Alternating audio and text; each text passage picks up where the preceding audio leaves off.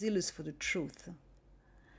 By doing the justice of Elohim and by interceding, Yepalel, Pinchas saved Israel from darkness. As we read in Numbers 25, 10, 11, that the Lord spoke to Moses, saying, Pinchas, the son of Eleazar, the son of Aaron, the priest, has turned back my wrath from the children of Israel. The last letters of Eshiv et Hamati me'al bnei Israel spell the house is in the darkness, Bait Leil. The house of Israel was saved from the darkness of the first murder of mankind, inspired by idolatry.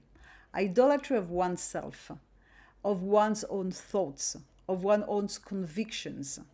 It is said that an egoist, ego-centered, is an idolater. Why? Because he has only room for himself in his heart, not for God.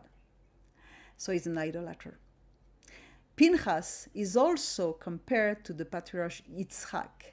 He had the same spiritual characteristic of rigor, justice, and truth. He didn't hesitate to offer his life like Yeshua offered his life.